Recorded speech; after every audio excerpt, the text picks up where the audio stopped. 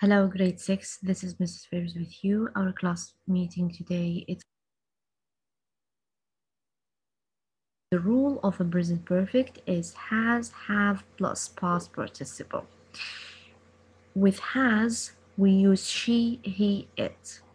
With have, we use I, you, we, they. Mrs. K is talking to her class about the tourism. So Mrs. K, she is asking her students. Her students, they are plural. Can you see? There's a lot of students. So she used have. Have you ever been? Been is the past participle of be. Have you ever been abroad, children? I have, Miss K. Which countries have you visited, Amy? I've been to Greece and Italy. When did you go to Greece? I went there last year. How wonderful. I've never been there. So this is the present perfect. We use has or have plus past participle. With has, we use she, he, it, and with have, we use I, you, we, they. Locke then asked and answer about Amy and Ned. This is Amy. Have you ever been to France? If you wanted to ask Amy, have you ever been to France? She will answer, yes, I have. I went last spring. Have you ever been to Spain?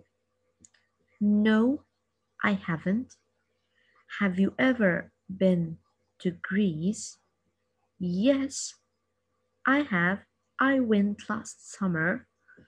Have you ever been to Italy? Yes, I have. I went there in 2004. If we want to ask Ned,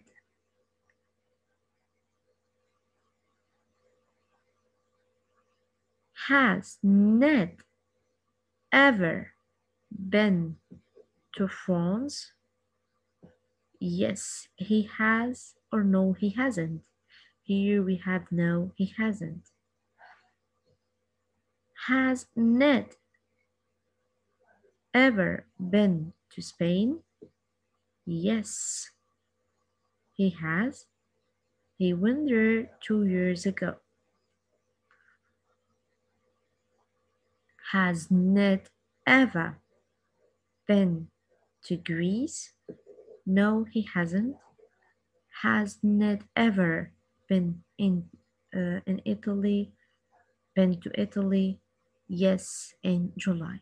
So this is how we ask has Amy, or has Ned. But if I wanted to ask you, have you?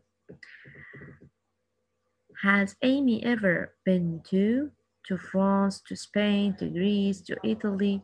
And you can answer with yes, she has, or no, she hasn't. Thank you so much.